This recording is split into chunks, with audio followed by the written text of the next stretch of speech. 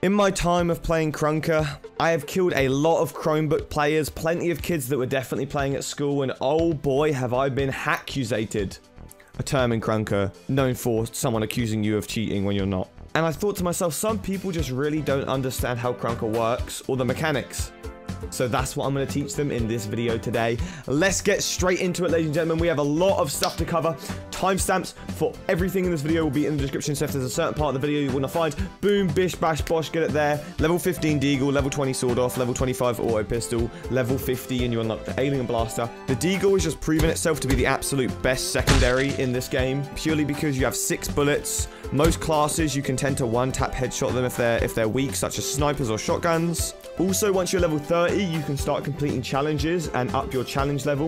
This is an easy way to get KR in the game. But yeah, the basics are go around, shoot people with your guns. If you can get 25 kills, you can drop a nuke, as we saw earlier. You can throw your knife by holding down right click and then pressing left click. And there's plenty of classes in the game. Let's move on to classes. Okay, so I'm very, very quickly going to go through all the classes in the game, so get ready. Triggerman, 100 HP, Assault Rifle, 30 bullets, decent fire rate. Hunter is your sniper class. Run and Gun is your SMG that has wall jumping. Machine Gun, you jump lower than a normal player, which allows you to slide hop faster, which I'll get to in a minute. Shotgun is the easiest class in the game. Please don't use it against me. I will smash my keyboard. You got a revolver class, semi-auto, rocket launcher, which you can also boost with. Akimbo Uzis, where you can wall jump. Runner is just a combat knife. Bowman, you have a crossbow. For Commando, you have a FAMAS. Trooper, you get to use a blaster, which isn't that good. And Survivor is soon TM for the survival mode that they're adding later this year. So one of the most interesting aspects about Krunker is the customization in the settings. I just made a video on the settings that I use and I went really in depth into this. So if you want to take a look at my settings, check out that video. But I'm going to briefly go over the main settings that you want to look at and the main 5 that you want to change. The first one is your field of view. I would highly recommend you stick to 90 FOV. I explain why in the settings video. You want to avoid bullet warping. It's just the most, I mean, if you want to see more, maybe crank that all the way up. Do not use 150 FOV. You will have a horrible time hitting your shots, but 90 FOV, default. Sensitivity, all personal preference. Just make sure your sensitivity is okay and that it's comfortable for you. Okay, crosshair is an interesting one. You will have to find a crosshair somewhere online. If you literally just Google Krunker crosshair transparent image, you can just paste it straight in. If you're using the sniper, I highly suggest you disable scope borders so that you won't have big black bars around your sniper when you scope. And finally, I would recommend you pick a scope that you like. You could pick out of these ones here. There are a few ones made by content creators. So yeah, that's settings done. Let's move on to the most exciting part about Krunker, slide hopping. Alright, so to cover the basics here, you may have noticed in the guide in Krunker, it teaches you the very, very basics of slide hopping. We're going to go a little bit more in depth than this guide here, and I'm going to teach you the key that you need to pick up a lot of speed in Krunker if you want to start slide hopping. Is jumping and sliding. Similar to Black Ops 3 movement mechanics, it's just holding W, and as you hit the ground, you want to hit your slide button. And then at the very end of that, you want to jump. So you slide, jump, slide, jump, slide, jump. And I'm literally just holding W right now. It may take you a hot second to get used to this. Literally holding W, shift space, shift space, shift space, shift space. The quicker you hit shift, the further you are going to be able to jump and the more speed you're going to be able to build up. So what the Krunker guide doesn't tell you is that you can actually strafe to build up stupid amounts of speed. So I'm going to give you an example of what it looks like when I'm B-hopping while using strafes.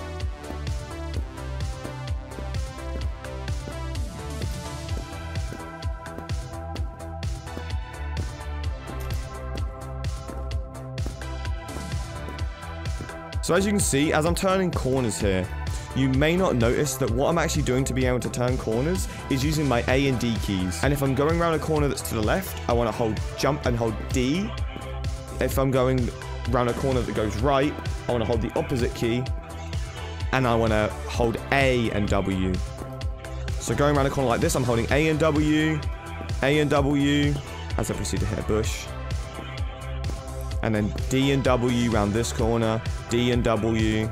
And basically the whole time that I'm B-hopping, all I'm doing is holding A and D, A or D.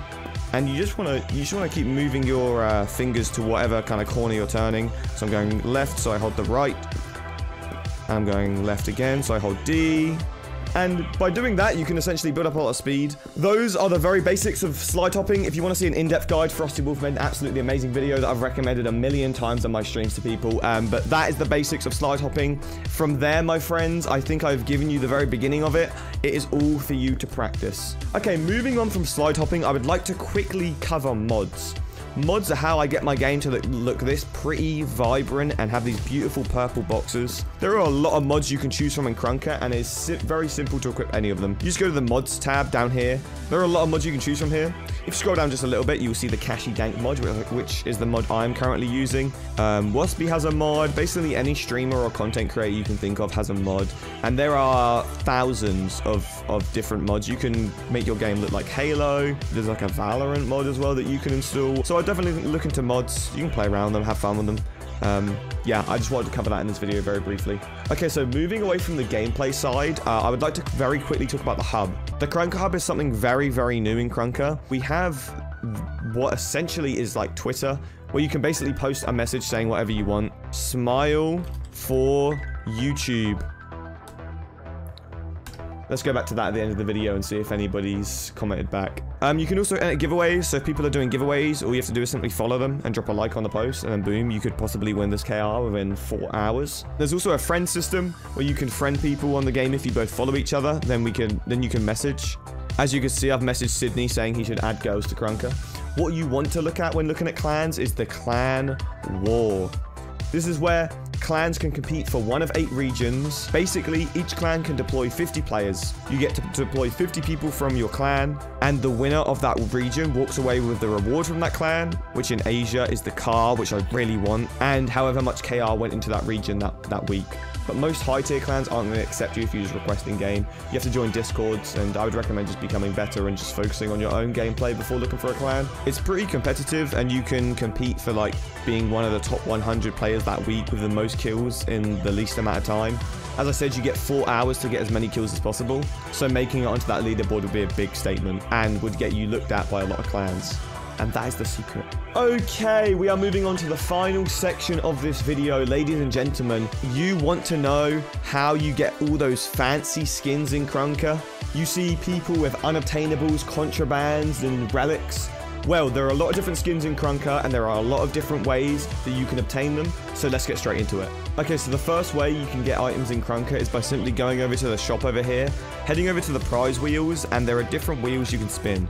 Sometimes you'll be able to redeem a free spin. In certain updates, they will release free spins that you can possibly win a relic in.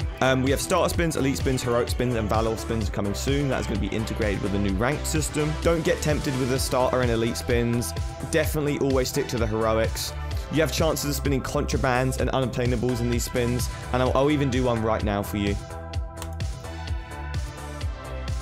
You know what? Why not just spin it all? I might be slightly addicted.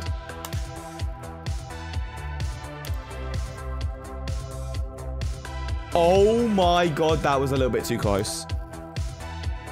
That is unfortunate. I got completely debated. Also, the KR that you get from games, you can get up to 30 KR a game. I made a video on 7 different ways that you can earn KR in the game. Those are like the easiest ways, so go watch that video. But once you get the KR from playing games or spinning an item, you can take it to the market. The market is where people sell their items. You can search for items. You can sell your own items at a 10% tax fee. So if I wanted to list this deagle up for 600 KR, it would cost me a 60 KR fee to list it. But once it's listed, you can see your sales here, and you can just wait for somebody to buy it. You can also get items through the black market, so a 1-year or a 2-year cape, which you probably aren't going to get if you just start playing the game. Nuke Tamer, there are 1,000 nukes. USS Krunk for level 50 runner, which is with a combat knife. Level 100 sniper, you get scout mastery. If you get 10,000 throwing knife kills, you get a shuriken. Level 100 SMG class, you get a Bison, and level 100 Triggerman class, you get an M4A1. You can also trade in this game, so people can send you trades via the market. As you can see, this guy wants to trade. Sure, I'll accept that just for you, dude. You can send trades simply by going to somebody's profile, and as long as they're above level 20, there should be a trade button here, and then you can request their items, and there will be a slight trade fee depending on how much the items cost. So as you can see, if I put in some really rare items here, the price of the trade is going to go up a lot, and I'm going to pay a lot of KR to send this. Another way you can get items is the new limited store, which is about to go away, but it will be returning soon at some point. These items in the future are not going to be tradable, but currently, after the limited item shop is gone, these items will be tradable. But the new limited shop after this won't be. So if you want these items, you'll be able to buy them from the limited shop when that appears. I think we're done. If you learned anything from this video, I'd appreciate it if you could drop a sub, drop a like maybe. I'll be streaming on Twitch right now. Actually, if you want to come over, say hello. Let me know if this video helped you. I'd appreciate the feedback. Did I miss something? Is there more you want to know? Come have a discussion with me over on my Twitch channel. Thank you so much for watching. I'll be posting more Krunker content soon. We've got loads of videos. Thank you so much for watching, and I'll see you all in the next one. Peace.